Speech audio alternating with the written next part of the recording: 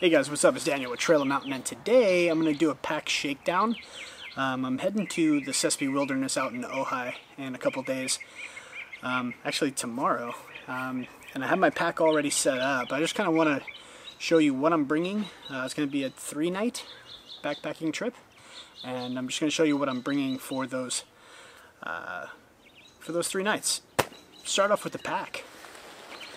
It's a pack I've been using now for the past, I don't know, few hundred miles, and I really like it. It's the Gossamer Gear Kumo 36. I did get it in the camo. I like the pack. It's a 36 liter no frame pack, ultralight pack, and I'm just gonna, it's already packed and everything obviously, so I'm just gonna break it down piece by piece and show you what I'm bringing. So this pack is great for a number of reasons. Number one, it's ultralight. Number two, it's hydration compatible if you really want to bring a hydration bladder or something like that. I normally don't. I usually like to put, water bottles on my shoulder straps, that kind of thing. Makes things a lot easier for me. But if you like the bladder and the hose that you could drink from, hike your own hike. That's important, whatever you're more comfortable with. Me, personally, I just like the bottles up front. Makes things a little easier, brings a little bit of weight up front, and kind of evens out the pack a little bit. So, that being said, we're just going to start with the outside pocket here. It does have a very large mesh stretchy pocket that goes down to the bottom of the pack. So I mean, this whole thing is a pocket. I'll start with just a small fuel canister. I usually put this in my cook set, but for whatever reason, this particular trip, I just figured I would just throw it out here, make things or whatever. So it sits out here. Next thing is more of like not essential, but I do shoot a lot of video, and I do bring my GoPro and my cell phone with me, for my camera, as well as my bigger camera too, because I really like taking pictures. So this is my electronics bag. It's just an Eagle Creek stuff sack, still nylon, it's pretty lightweight. And in here I have a battery bank. Just I think this 10,000 milliamp. I have my cables for iPhone and my GoPro, and my my USB to micro USB charging cable for my headlamp. And I have a couple extra batteries and a battery charger for the GoPro. This setup right here will last me like just about 2.5 to 3 days if I'm using my GoPro quite a bit. And that's my electronics bag.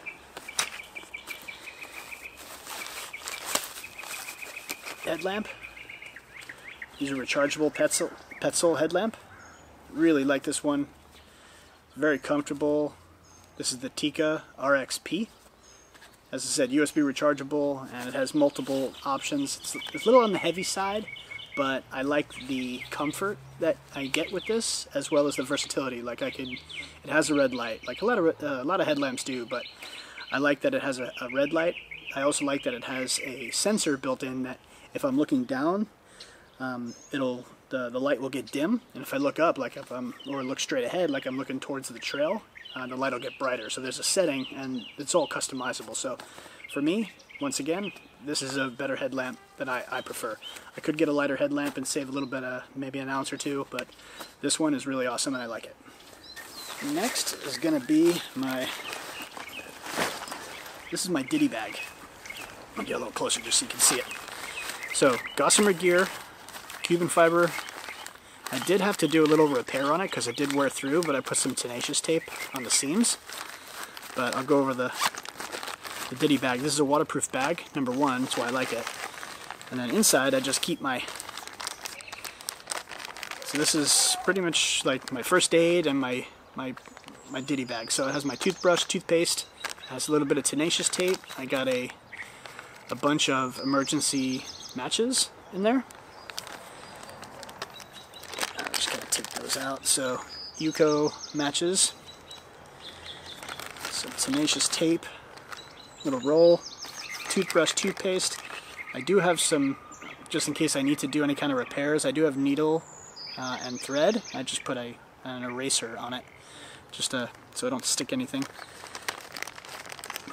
As for ibuprofen and like a sleep aid, sometimes I have trouble sleeping at night. There's a couple other like sanitary wipes in here and some band-aids. And then, of course, little pocket Swiss Army knife. So it has scissors and a knife. And that's pretty much all I bring for that setup.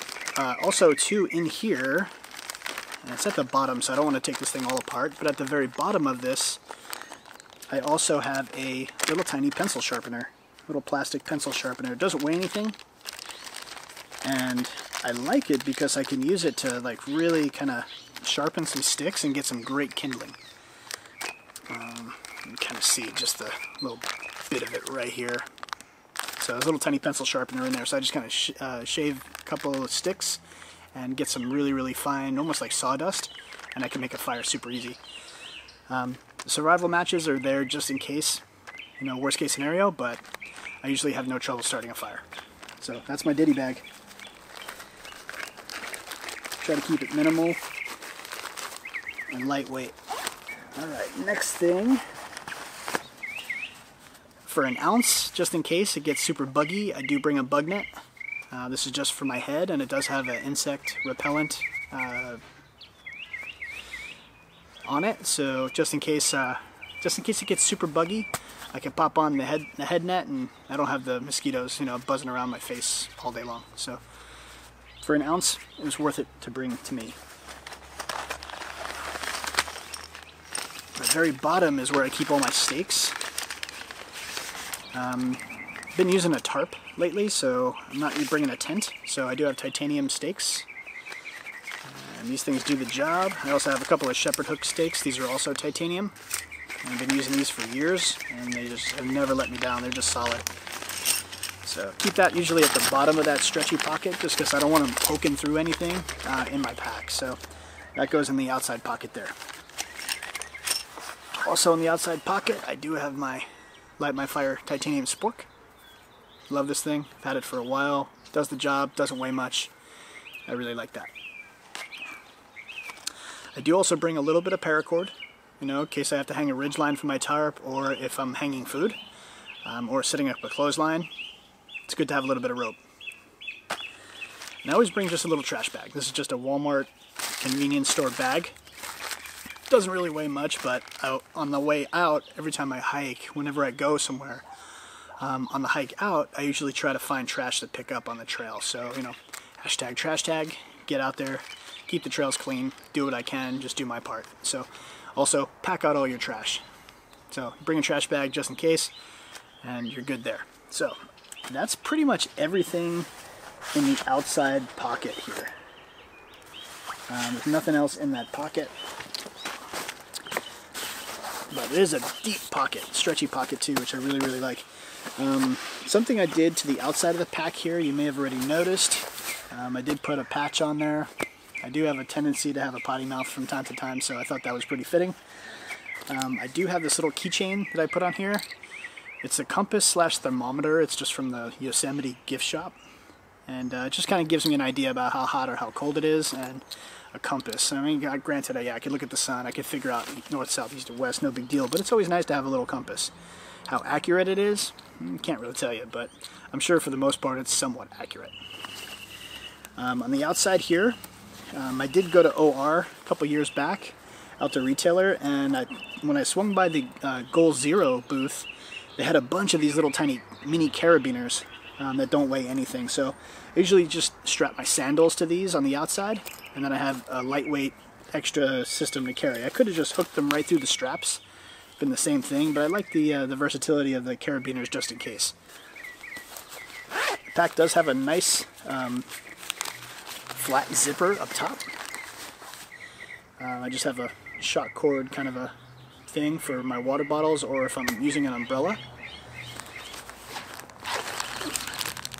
I do bring one of these. I usually bring a couple of these. I do like these. They're ultra lightweight, little shit kit. So these are great. I've had these for a while and I really like them. They're super easy. It's from pottypacks.com. And it's toilet paper, wet wipe, a disposable bag, and hand sanitizer all in one. And this thing weighs like half an ounce. Doesn't weigh much at all. So granted, yeah, I mean, I could just get, you know, a roll of toilet paper and throw it in my pack too, but these are super convenient. You do have a little bit of trash, but the trash doesn't weigh anything and you just hike it out. So shit kit. That's pretty much it for the top of the pack. So, moving on to the side. This is my luxury item that I bring. Everybody's got to have one like real luxury item. I've had this for a really long time and I really like it. This is a thermarest seat.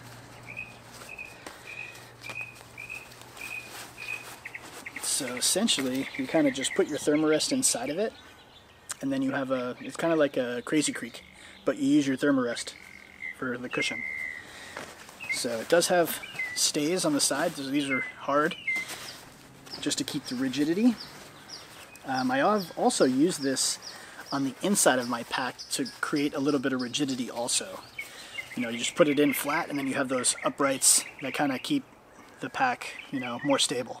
So I have used this as a pack stabilizer as well. Sometimes I just put it on the outside of the pack like you've seen just now. Also in that very same pocket, Vargo titanium flask. And this is just for nighttime around in camp. Usually put whiskey in it or something like that. So Vargo titanium flask. There's that. Moving on to the front of the pack. Now on the back panel here is a sit pad. So this comes out, it's just mesh stretch. So this whole sit pad comes out, and then I could use this to sit down in it. If I'm like taking a break, having lunch or whatever, I could sit down on that. I have a nice soft place to sit. Stretchy pocket up front, number one. This one I usually put my water bottle in. On this shoulder strap I have my Peak Design clip for my camera, so my camera just slides right in here, boom, and I have access to my camera whenever I want. This is just a buff, so I usually put this around my neck, or you know, if it's like super sunny out, I'll just wrap my head in it, and then I'll move that aside. Inside this shoulder strap I have my Sawyer Mini, not the Squeeze, the Sawyer Mini. And then I always like to have like a bigger knife around camp, so I do have the More Knife Eldris with the fire starter. So I usually keep that in there, keeps it all nice and neat. I don't have to worry about it, and if I ever need it, it's right there, ready to go if I ever do need it. Sometimes I could just put this on the outside of the pack and just run 2 water bottles. That's fine too. So that's the front of the pack. Moving on. This pack has 2 little clips for the straps on the outside. And then it has this little kind of a clip on the inside. I don't really know if I like this or not, but it does keep things a little bit more secure and a little bit more streamlined, so I do kind of like it. I just don't think it's necessary for the added weight, so I might just cut this little clip right off. But you could just tell, like, this pack has tons of room to really pack a bunch of stuff in here. Now, granted, it's an ultralight pack, so keep that in mind. Okay, food bag. Usually bring like a 1-gallon Ziploc. This has like trail mix and some ramen, some sausage sticks, some granola bars. I got some salt and pepper and some soy sauce, tortillas. I got a Pop-Tart in here. There's also some jerky and some other stuff like that. So this is my food for the next 3 days or 3 nights. Breakfast, lunch, and dinner. And yeah, so that's my food bag. Try to keep that up top so I can get to it quite easily. Usually keep this on top because this is my shelter. My hyperlight mountain gear rather, 8x10 flat tarp. So this is what I usually use. If it's super buggy, I'll break out the bug net. But this is my tarp. And it's an 8x10 tarp. It's waterproof, it's ultra lightweight, and it just sits at the top of my pack. So when I get to camp, this is one of the first things that comes out. So keep that up top. This particular trip, I'm going to a place where there's going to be plenty of places for me to go swimming. There's also a natural hot tub. So I do have a towel. Normally I wouldn't bring a towel, but I just got this recently and I really like it. I don't know if you've ever heard of this. It's called Pack Towel. And it does have a little, like a hanging loop right here, so I could hang this if I wanted to. But it just has a little stuff sack. And it's like a microfiber ultralight towel. I'll just open this up for you just so you can see size-wise. It also has a little snap that you could also hang it to dry quick and easily. But essentially, this is it. So pretty decent size, and it's this like kind of microfiber kind of a towel. It's not quite like a chamois, but it does the job, and it doesn't weigh much at all. So I thought this was worth to bring. And then when you're done, you just kind of fold it all up, and then it just goes back in its little stuff sack here. Doesn't have to be perfect, as long as it gets in there, it's good. That's the pack towel. Next is my cook set. So this is a Nomad Life titanium cook set, and I really like this setup. I'll show you what's in it. So titanium lid, which also has a little stand-up and a drain hole, so if I'm cooking pasta. I also got this when I was on the JMT, when I got to resupply. This little guy was in the this was in one of the resupply buckets, and it has a scrubby cloth side, and it has a nice soft side on this side. So it doesn't weigh anything. It's really lightweight, and it's good to just kind of wash out your pot at the end of the day, or if you just need to, use it as a pot, holder. If the pot's too hot, that's usually what I bring in my cook set. Next little thing, this little Visine bottle full of Dr. Bronner's Castile soap. I don't bring much. I usually just kind of fill it about halfway. And then I have soap. I don't need much. A couple of drops will clean this whole setup. So it's also good for body wash. I usually rub it into my feet after a long day's hike and use it kind of like massage oil. Peppermint, I've used it to brush my teeth with. Body wash, wash my head. I do bring a little lighter and a little scrubby sponge. It doesn't weigh anything. Inside this little guy is my stove. You may have seen my review on this. Come on. So this is my little stove. It's like, I think it doesn't weigh anything. It's like half an ounce, and it's super tiny.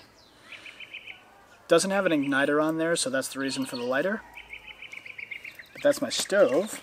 And then I have I could probably minimize these stuff sacks too, but I like that the stuff sacks reduce the clanging. Little titanium cup / mug.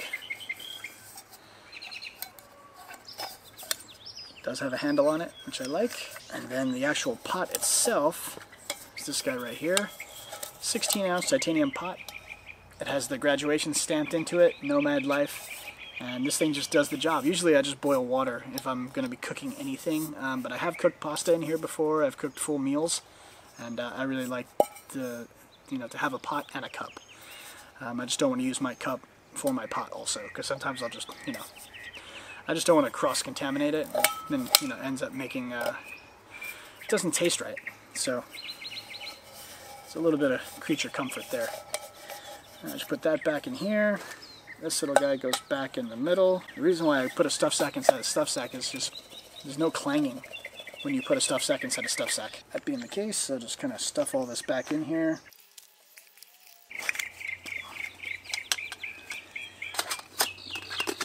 Get my lid.